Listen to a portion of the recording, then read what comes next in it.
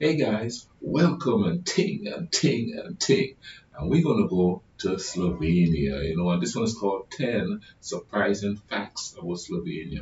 I've had several people from Slovenia commented on videos that I've done on other countries, and they've done a couple on Slovenia too.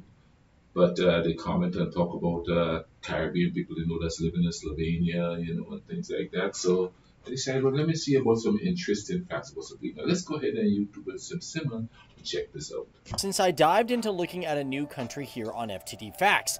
But today I'm really excited that we are going to look at a fascinating new country, and that is not one that is talked about all the time, as it's usually drowned out by its bigger brothers and sisters, and these are the countries of Austria, Croatia, Hungary, and Italy. And today, here on FTD Facts, we are looking at the beautiful, amazing people, culture, and country of Slovenia. What's up, everybody? Welcome to FTD Facts. My name is Dave Walpole, and today, yes, we're talking about Slovenia. Now, if you're a first-time viewer here, you want to hit that subscribe button and that bell notification to learn about many different countries and places from all around the world. But, hey guys, if you're coming back, well, welcome back to another episode. I'm so excited that you guys are continuing to learn more about the world with me.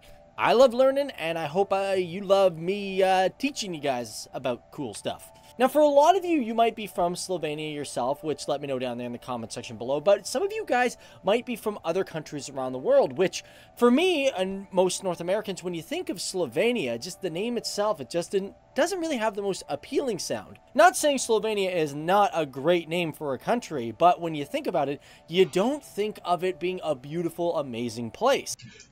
I disagree. Because I hear the names of those places over there, Slovenia and all that place, and I go, wow, that sounds kind of interesting. I never think, oh, it doesn't ring right, or it doesn't, the rhythm isn't right, or whatever. It just sounds interesting, Slovenia. How did it come to be called that? You know what I mean? What is the culture like there? Who lives there? I guess that's just me though. I don't ever go, what kind of name is that? Ooh, that actually didn't sound all too good, but what I'm trying to say is the fact that no matter what you think about Slovenia, you will always be amazed because, I mean, it is a beautiful, amazing country. They have everything from roaring hills, beautiful scenery, small organized towns, cool castles, nice weather, and of course, let's not forget beautiful caves and beautiful water, and I'm going to talk about this in this video. First of all, let's just start off with some of the basics. The country itself is called the Republic of Slovenia, and it's classified as a sovereign state, meaning that it is a designated chunk of land that is under a central form of government. And of course, it's nicely, conveniently tucked into what is known as Southern Europe. So for the government, it's classified as a unitary parliamentary constitutional republic, which means they got a president and they have a prime minister. And the government is all located within the capital city of Ljubljana, which also doubles as the largest city in the entire country. Bit of a side note, when it comes to the city of Ljubljana, it has actually had a little bit of a dark history, because during the Second World War, there were giant fences and fortifications that were erected around the city. This was due to the fact that Italy, which was under the influence of Germany, basically occupied the country at that time, and to keep rebels out of this city, they decided to erect a giant fortified fence and fortifications around the city. Nowadays, at least since 1985, they've actually gotten rid of all those fences, and it's interesting that they have this giant path that people can go and walk around. As a matter of fact, it's commonly used for recreation, and it is known as the Trail of Remembrance and Comradeship. And it's pretty interesting because they haven't gotten rid of a lot of their old bunkers. As a matter of fact, if you go on the trails, you can still see some of the old bunkers that are there.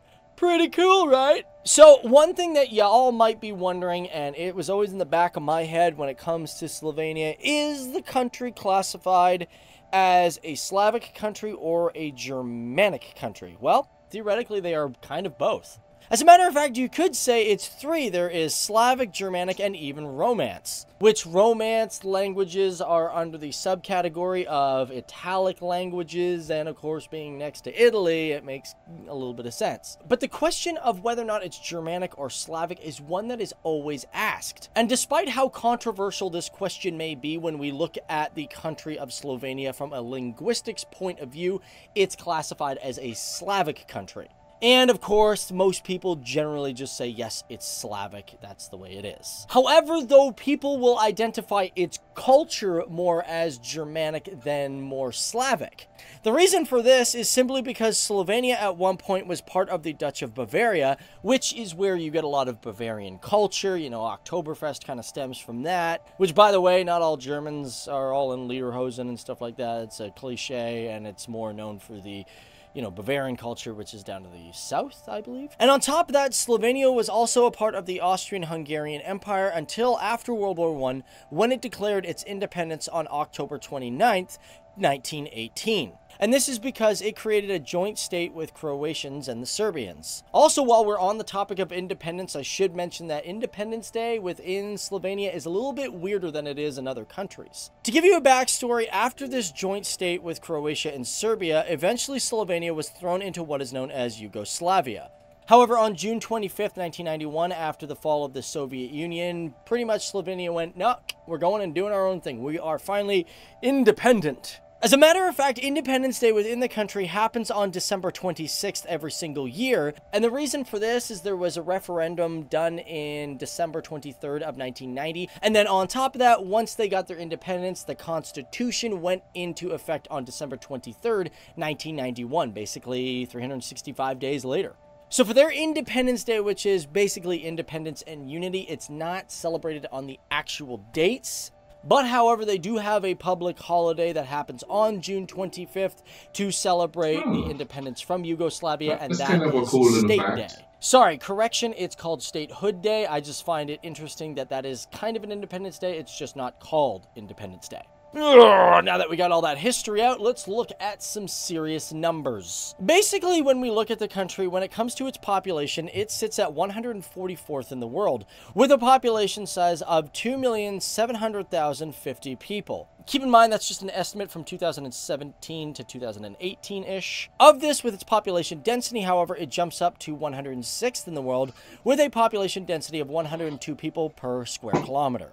And the reason for this is Slovenia is a very small country. Okay, it's not too small. I don't want to make it feel like it's small and unimportant. It's just small in size. It basically has a land size of 20,273 kilometers square, ranking 151st in the world. And if you were to compare that to anything in the United States, that's about the size, if not just a little bit smaller than the state of New Jersey. So can you guess what religion makes up the majority within the country? And can you guess by how much? Well, if you guessed Roman Catholic and you said 57% of the people identify as Roman Catholic, you would be right. That being said, I should also mention that they have... So that kind of explains why Caribbean people could go there, because most of the people in the Caribbean are Roman Catholics. So they'll find a church, good way to meet people and stuff. Or if they do old-fashioned type Catholics, because I mean, on the islands, when I was growing up, and I think they still do now, it's old-fashioned type Catholics, you know, not this modern day stuff that I see here. Let's get back to the video. Have a rather high percentage, which is about 10% of the population that says they are not religious. And on top of that, about 15% also say, nah, I'm not telling you if I'm religious, yay or nay. As for languages, can you also guess what the main language is? Well, it's not Slovenia-ish. Nope, it's Slovene. There's no such thing as Slovenia-ish, unless some people are just starting to slang things up. I mean, Canadian-ish, that would be me. Not Canadian, I'm Canadian-ish. I mean, we don't even have our own language. We're just English. We're screwed. We're not original, actually. That's more what I wanted to say. But of course, because Slovenia is beside a lot of neighboring countries, you've also got German, Italian, Croatian, Romani, and of course Serbian. English is in there, but it's classified as a foreign language. I mean, I don't really blame them, because the English language, I mean, is just an absolute... it's a mess. I mean, the bright side is we definitely don't masculine and feminine things like a pencil. That is the most ridiculous thing I've ever heard in my life. Sorry, I know they do it in other languages, but I can't get behind it. No. It's a pencil. It's an it.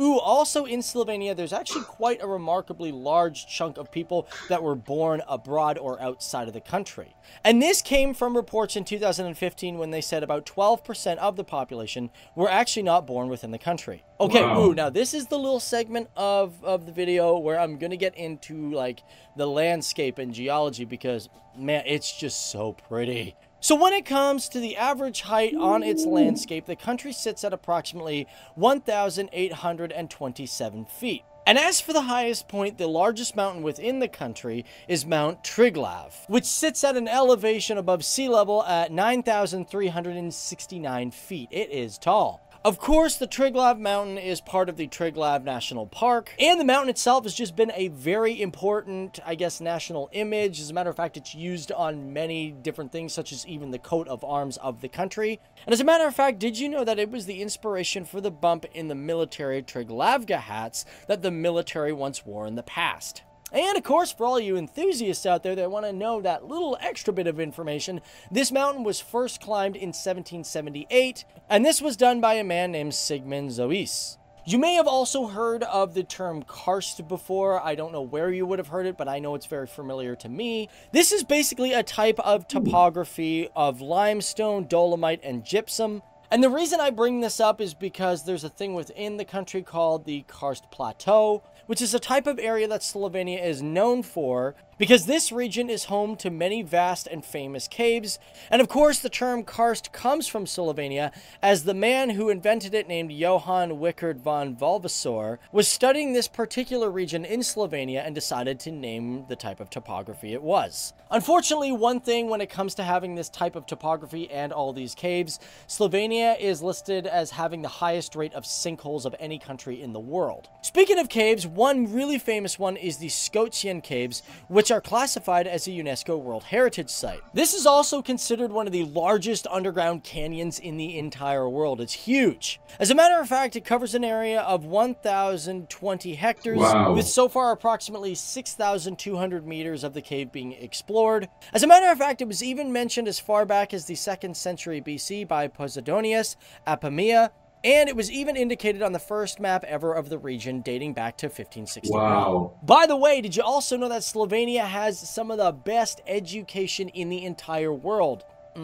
According to a report done in 2006 by the Program for International Student Assessment, the country's education system ranked 12th in the world and 4th best in the entire European Union. Based off that report, it stated that the country had a 99.6% literacy rate and 83% of the population had completed a high school degree or equivalent, while 12% and higher have gone on to higher education other than high school. And last thing I want to close it off, let's talk about heritage sites. I've actually talked a lot about this, but I just love heritage sites. I'm all about preserving history as much as we can. But within the country of Slovenia, they say there's anywhere between 500 to 1,000 castles, ruins, and manors. On top of that, they say there's roughly about 2,500 churches, many of these which are classified as heritage sites.